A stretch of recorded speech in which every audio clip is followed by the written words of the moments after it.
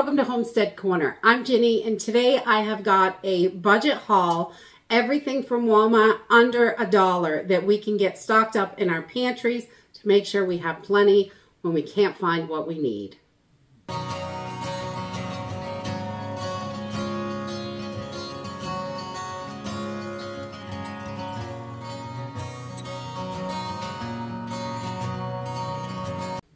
So today I have a small haul from Walmart, and I just picked up everything that I could find under $1 that we can get stuffed into our pantries so we can have as much as we can filled in there. Prices are continuing to rise, and I have done these videos before, but it is substantially less what you can get for under $1 now, and almost everything that was under $1 was a store brand, so not able to get those name brand items anymore. And there's lots of things that we just can't get for under $1. Lots of things are creeping up. Even if it's 5 cents here, 10 cents there, it doesn't look like a lot, but when you get to that register, holy moly, ouch. So making sure we're stocked up on what we can, the best we can, to fill in those gaps on the more expensive items, beef up meals, things like that, I think are super important. So let's jump in and see what we got. So the first thing I grabbed was pasta. We can still get these about 98 cents.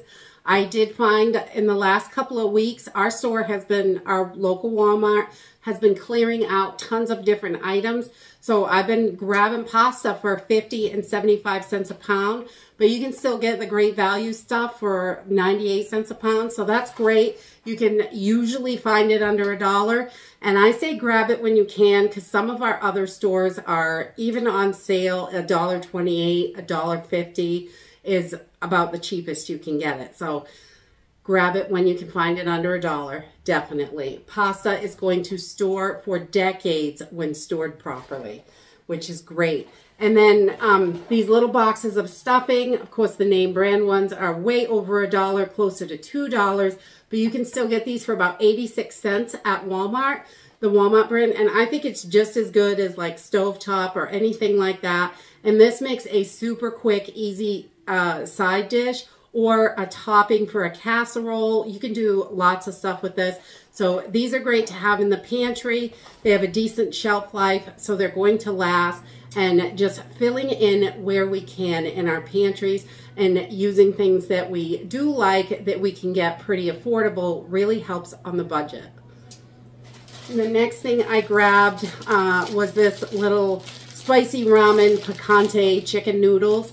These, my kids love this stuff, and they're definitely not the greatest thing for you, but sometimes the seasoning isn't great, but you can use these in soups and all kinds of noodly dishes, which is great. You can make like lo mein, all kinds of stuff with these noodles, and just add other ingredients to it, and these are really cheap and last really long in the pantry as well. Let's see, here is my receipt, and I spent $20.53 was my total for this, for the everything here, and nothing was more than $1. I think there was only 1 or 2 things that were actually $1. And then I grabbed, these are only 58 cents, I believe, at our local store, and just macaroni and cheese. You can add meat to this. You can add all kinds of stuff to this. If you have kids, this is great to have on the shelf. My kids, they love the homemade as well, but this works great in a pinch when you need something quick. It's super easy to make too. And then I grabbed these onion soup mixes. These were only like 97 cents, and I think there's 2 packets in here. These are great for flavoring your pot roast, any kind of beef, anything like that. We put it in our beef gravy over potatoes. It's just, it has really good flavor. It's simple and easy, and you can add these just in a snap, which is great. Flavor is definitely important. Spices and seasonings in your pantry are a must when you're eating from the pantry, because most of the foods are pretty bland. And then the next thing is ketchup. You can still get small bottles of ketchup, which is great. For under $1, if you like ketchup, ketchup is a great condiment to have on hand in your pantry, and it does last a good long time, way past the date on the bottle. And then I grabbed a can of tomato sauce. These are around 75 cents, but you can still get them, which is good. Your diced tomatoes, a whole bunch of tomato products in the smaller cans you can still get, but none of the big number 2.5 cans anymore, the 28-ounce cans. You can't get those for under $1 here anywhere. If you can get them, please let me know in the comments. I'd love to hear different price ranges because it really varies across the country and across the world. The prices are so different all over the place. I also grabbed tomato paste, another great staple to have in the pantry. Tomato products are wonderful for mixing up meals anytime with your pasta, or it's even great on rices and things like that. We add them into all kinds of things. So we love the tomato products. It just flavors it up and adds that extra nutrients. And then I also grabbed some green chilies because we like to spice things up a little bit. So those are great and still under $1, which is wonderful. So we can slip those in. All right, and I was able to still get tuna fish under $1 for the Walmart brand. This was the only one under $1, and you can get those little thin packets as well from the Great Value brand under $1. Those little plastic Mylar packages with 1 serving in it, but this is definitely a better deal because it's going to go further. You get 3 times as much for about the same price. So we like to grab those.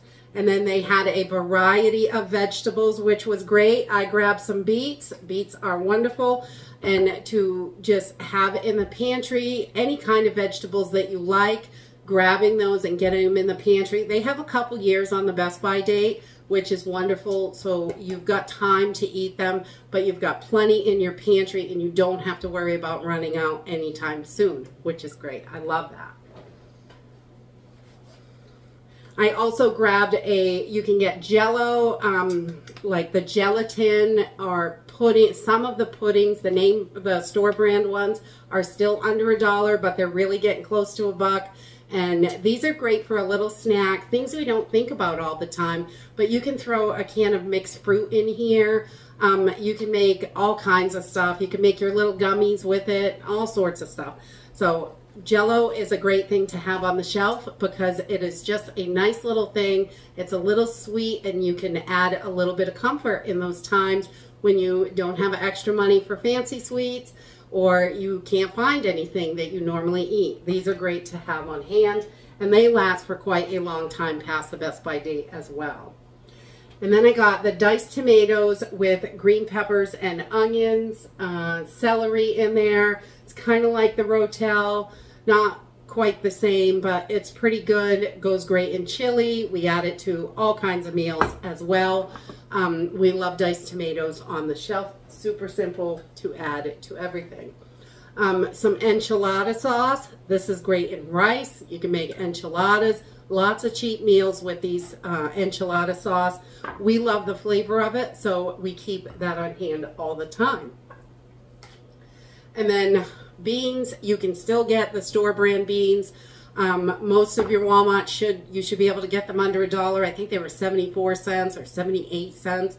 But beans are wonderful. They add protein and fiber to those meals, and with rice it's going to give you a complete protein. I like the dried beans as well, but you cannot get them under $1 anymore. And then I found one other meat, and the Vienna sausages. I know a lot of people don't like this. Probably not the best meat for you, but it's got protein in it.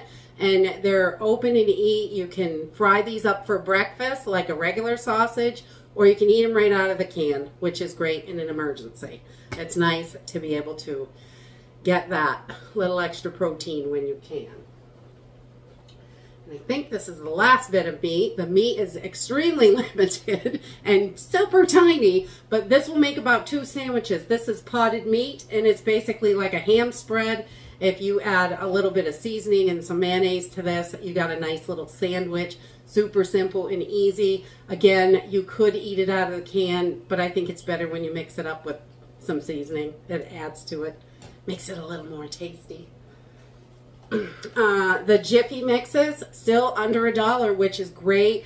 I grabbed the pie one. They have the cornbread muffins and all those. You got to add things to them to really give them some good flavor, but they're a great little base. If you're not making your own mixes, this would be the next best thing, I would say, because if you make them yourself, you can save a ton of money because the ingredients in there is so much cheaper to buy and put together yourself. And it only takes a few minutes, and you can have a big, huge batch and just take out what you need as you need it. And then in the soup section, the only things I could find under $1 were a chicken noodle soup, and they had the like cream of mushroom, cream of chicken, just the store brand ones. But those are wonderful if you're not making your own, because it is so much cheaper to make your own. If you're buying cans, those are the, they're pretty good and easy. They make it really simple to cook your meals. And the only seasoning I could get for $1 was a pound of salt. So I grabbed a pound of salt, and you can't have too much salt. There are tons and tons of uses for it. It's really a multi-purpose item, and everyone should have a huge bunch of salt. And then I also grabbed a can of peas. Peas are wonderful, and honestly, looking through the vegetables at the protein level, although vegetables don't have high protein, they do have some. And peas are one of the highest protein amounts in a canned vegetable. So we like to make sure we have plenty of peas, and we're putting them in all different kinds of recipes. We buy frozen, canned, and we grow peas in the summertime, but we usually that's our garden snack, and we eat them all right out of the garden because they're delicious, and they hardly ever make it in the house. They're just too good. And then green beans, I grabbed a can of those as well. Another great vegetable, really versatile. You can add it to so many things. If you want to make a quick soup, you can just grab cans and chuck them together, and you've got soup. It's really simple and easy to do. Let's see, we're getting down to the bottom here. Yellow mustard, you can get a little bit bigger of a bottle actually for 98 cents. I think this was around 60 cents. It was really cheap and great to have. We use it in a bunch of different recipes. We don't usually use it on its own, so I normally buy smaller bottles so we can use it like that for recipes. But if you eat mustard all the time, you can get a bigger bottle for under $1 still, which is great. And it's a little bit cheaper that way, but if you're wasting it, that's not cheaper. So I go with a smaller one because that's how we use it. And then a can of corn, because corn, it makes all kinds of rice taste better. You can add it to tons of meals. It's one of those things you can just kind of stick in almost anything, and it gives it that little bit of sweetness if you need it. So, which is great.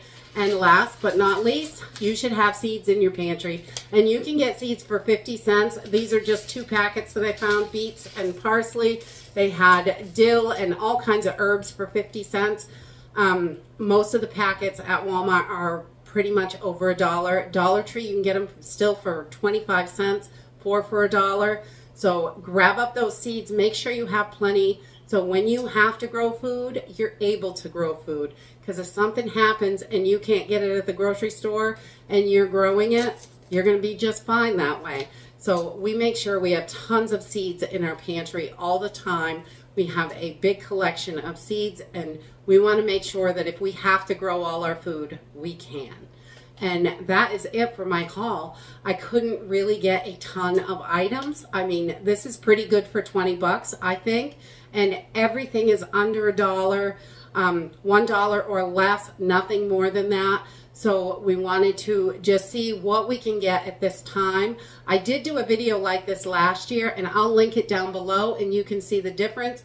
Some of the prices have, all of the prices have definitely gone up, but you can still get some stuff under $1, and you want to make sure that pantry's full. And one of these items might be something that you forgot or didn't think of. So if you have other things in your area that are under $1, please add them in the comments down below, because it could really help someone beef up their pantry at an affordable price so they can have what they need in the house. And that's it for today. I hope you enjoyed this video, and I hope to see you next time. Bye.